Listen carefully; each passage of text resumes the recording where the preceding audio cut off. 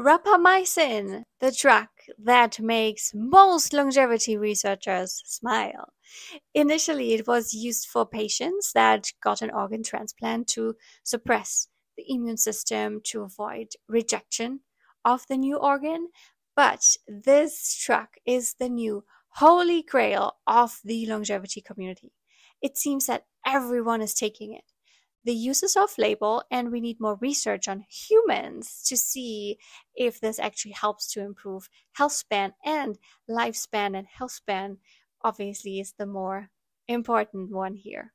The ITP, or Intervention Testing Program, is a program established by the National Institute on Aging to evaluate potential lifespan extending interventions using rigorous and standardized testing in mice.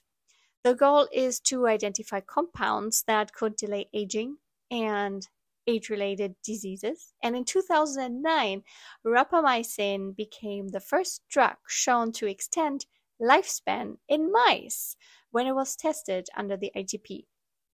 Mice are not humans. That's why we need more research on rapamycin for longevity purposes, because while it has shown significant potential to extend lifespan and improve health span in animal models, its long-term safety and optimal dosing and specific effects in humans are not yet fully understood.